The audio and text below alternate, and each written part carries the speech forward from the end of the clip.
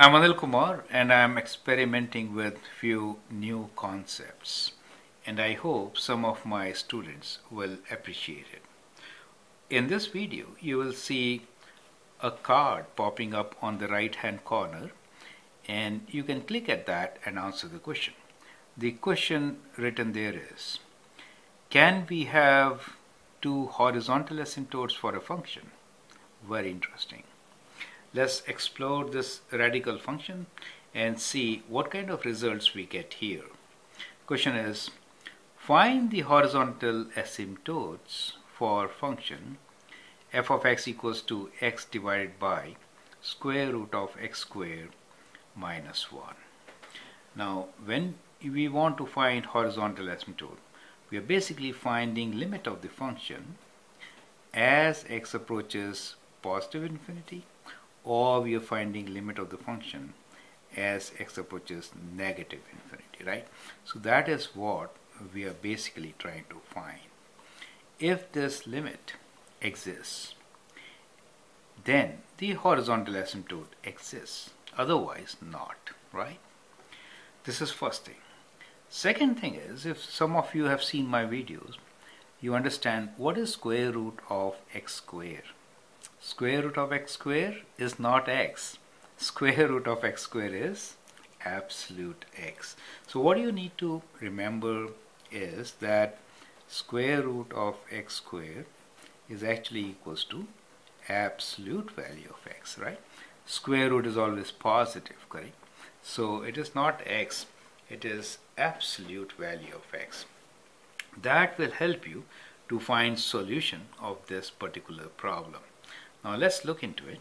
Let me first simplify the expression itself. It is x over square root of x squared minus 1. I could write this as x over, and if I take x squared common, I get 1 minus 1 over x squared, right? Now here we have square root of x squared, you understand, which is absolute x. So we could write this as x over absolute x. Do you get the idea? And 1 over, which is x times 1. Let's write like that. Square root of 1 minus 1 over x squared. You get the idea. So we could rewrite this function as x over square root of 1 minus x squared times absolute x, correct? So that is a function which is same as the function given to us. So we can write this limit. Let's now calculate the limit for positive infinity and negative infinity, right? So we have limit of the function as x approaches positive infinity. The function for us is x over absolute x square root of 1 minus 1 over x squared. Correct? Now, if x is a very large positive number, then 1 over x squared will be 0.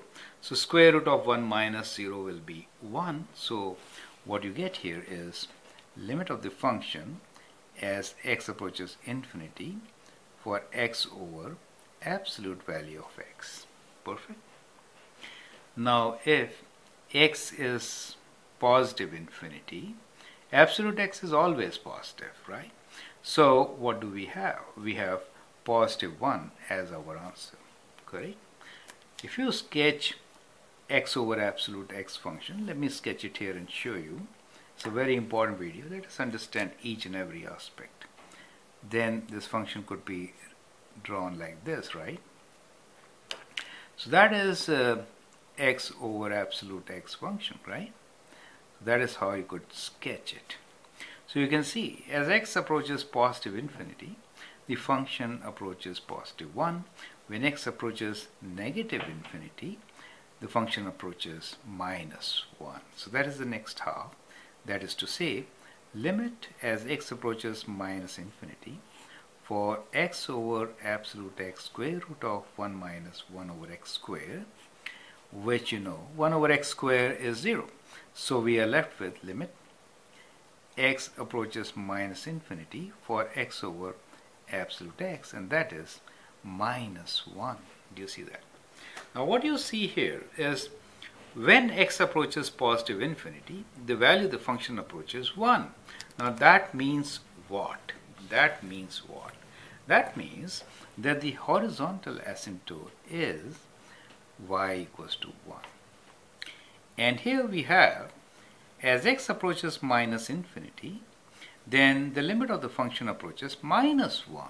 So that means that the horizontal asymptote is y equals to minus 1. You get the idea, right? So therefore, we have our answer. And that is, we have two horizontal asymptotes here, right? We have two horizontal asymptotes. That is very important conclusion. One of them is y equals to plus 1 and the other one is y equals to minus 1, right? You get the idea? So in this particular expression, denominator is always positive.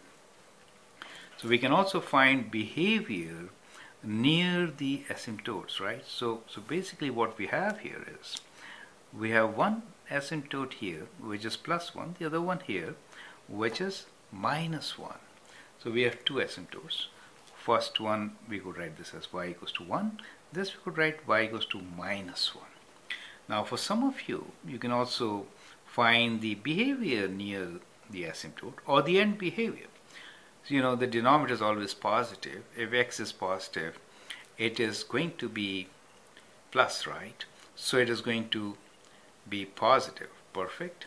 Now if the denominator, you know, is always positive, if x is negative, then we expect a negative value, correct? So that gives you an idea that we are actually approaching plus 1 and minus 1, right?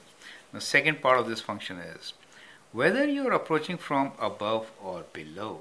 So if I write 100, for example, here in this case, the denominator will be, as you can see, 1 minus something, right? 1 minus something means less than 1, right? So if it is less than 1, we are dividing by a value which is less than 1, so we get more than 1 as a result, correct? So you're approaching from the positive side. And in this particular case, when x is negative infinity, in that case also, what we get here is, so what you can do is you can substitute negative 100. So this value, you know, is 1.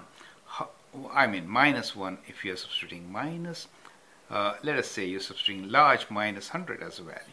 But the fraction here, 1 over square root 1 minus something, 1 minus, however small it may be, square root is going to be less than 1.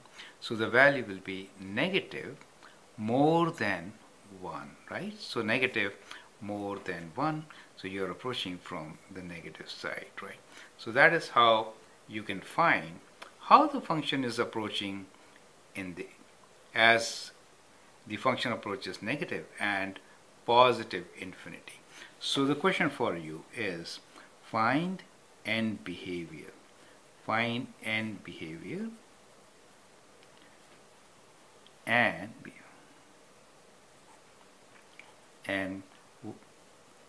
check if function approaches from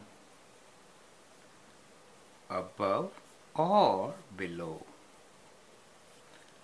the horizontal asymptote, right? So I would like you to check this. Use your calculator, plug in a value which is let's say plus 100 for this point, minus 100 for this point, and see for yourself what do you get.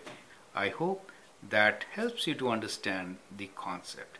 Thank you and all the best.